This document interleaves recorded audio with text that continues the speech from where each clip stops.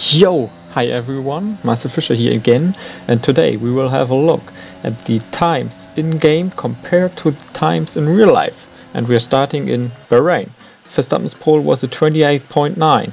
The TT world record time at the moment is a 23.9 and the 110 AI drove a 24.3. As you can see, the times are 5 seconds and 4.6 seconds faster than in real life, and that's a really big difference. I don't know why this is so. And as you look at the fastest sector times, in the first sector in real life they are 1 second slower, in the second sector about 2 seconds, and also 1 to 1.5 seconds slower in the last sector, and that's a really big difference, and I don't know why it's so far off from the times in the game.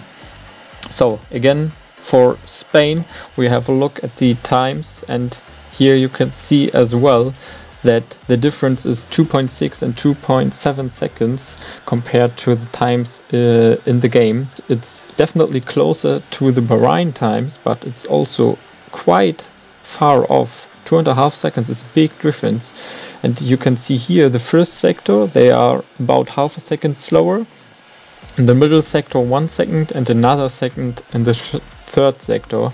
And yeah, I think that the cars in real life have less downforce than the cars in the game.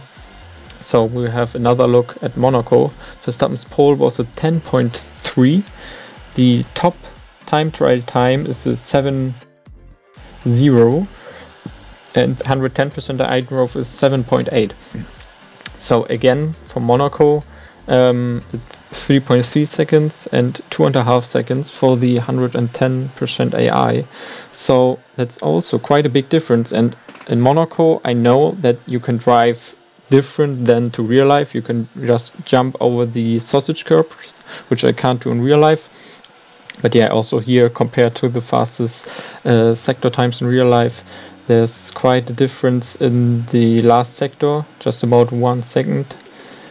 And yeah, now we have a look at Baku, and there is the gap again much bigger. Verstappen drove a 41.2 as pole, and the time trial time is a 35.9, and the AI drove a 36.1.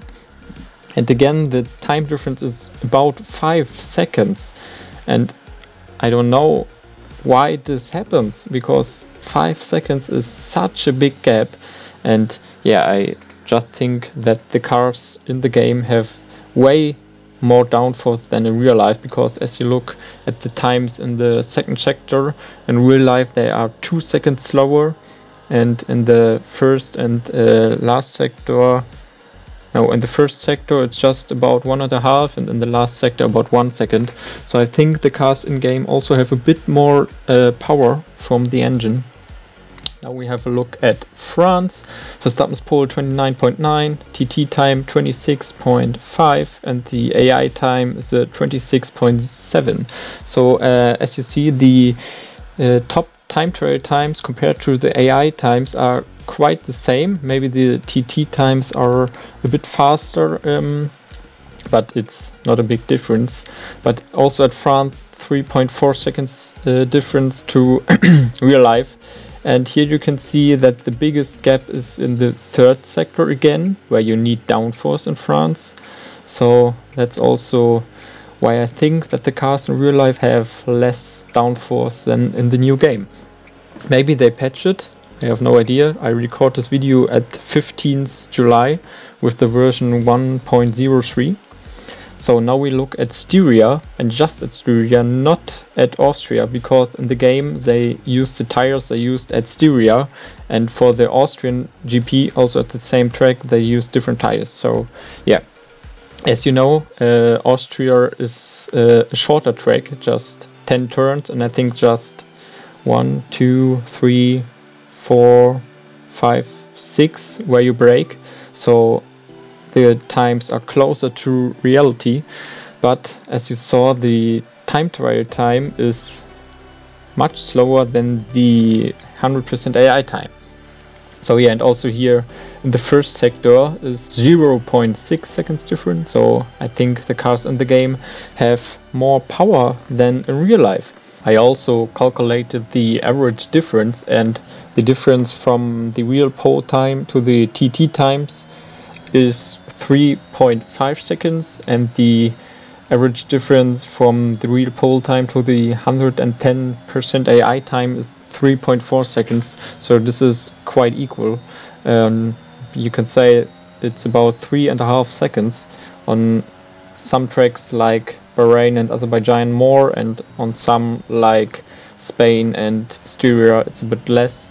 But yeah, the cars are way faster in the game than they are in real life. I really hope they patch it soon, because yeah, that's the gap is just too big. And yeah, I hope you enjoyed the video. Please like and subscribe so you don't miss any F1 2021 content, and I see you soon.